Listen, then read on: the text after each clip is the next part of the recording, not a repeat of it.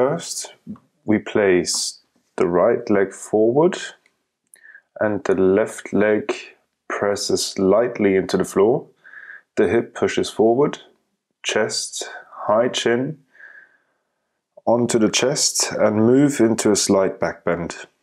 Make sure your shin is always exerting pressure into the mat and breathe. Important.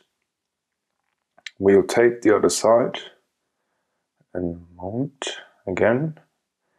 Important, pressure into the floor to really feel the activation. If your calf is cramping, you can also put your foot up.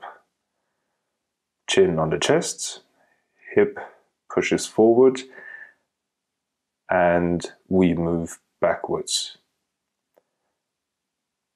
Breathe deeply, slowly come out again, set down. Palms point forward, arms are extended. I'll do it sideways so you can see it better. Fingers point towards the knee and about a hand's width away from the knee. There is pressure on the fingers, so really press into the floor so that if I came now, I wouldn't be able to pull these fingers off the floor. There's so much force in it, and now you move your shoulders to the left, to the right. Your arms remain fully extended throughout the exercise. They actually tend to push forward. Feet planted at the back, hips pushing forward, abdomen long, chest high, chin on the chest, supported on the buttocks with the back of your hand. We go into our first kneeling position. We just move back here as far as we can. Very good.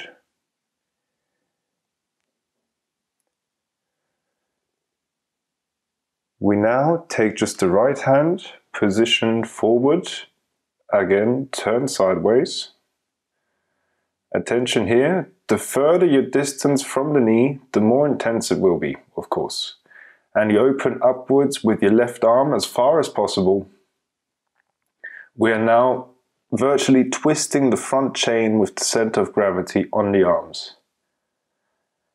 Now, of course, we take the left side in exactly the same way. Arms stretched, chest high, look behind to the upper hand, in this case the right. Here you can also take different positions. Just look for the commonalities, the tensions in the body, and then hold it.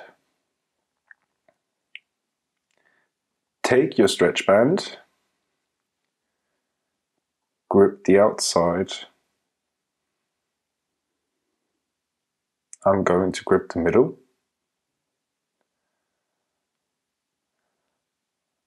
Hip pushes forward, chest upwards.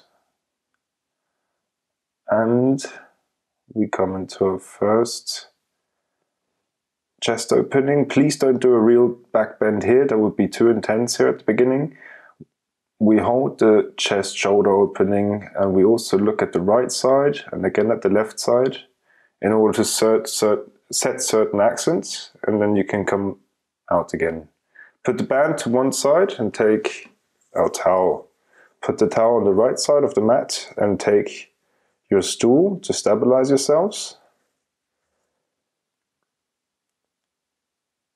Put your left leg on the mat. It is important that the mat or the towel on which you are now resting really slides. Your right leg still presses into the mat. Your right hand supports your hip.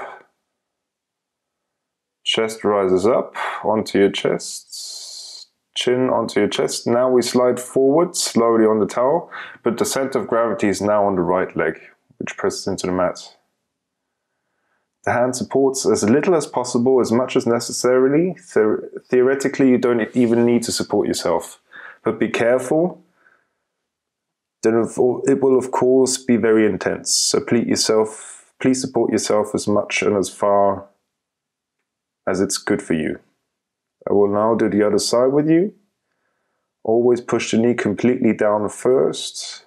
Loosen the ankle, joint in front, chest up, chin on chest. We push the towel far away. Focus and activation. Attention on the back leg. Please press it strongly into the mat. We want to open our front chain and come out slowly.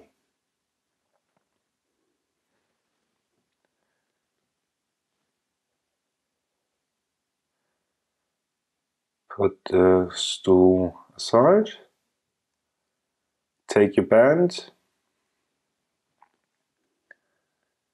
Now just imagine that you're hanging. So I'll hang it somewhere in front. So there it is. Now we're going to bend backwards into a dynamic kneeling position. So this band assists, and now we're sort of coming into a dynamic kneeling position. Hips forward, chest up.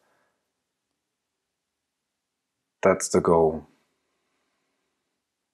That you'll get into a dynamic kneeling position. Just use the band if you can't hold it freely yet. An assisted stimulus, so to speak.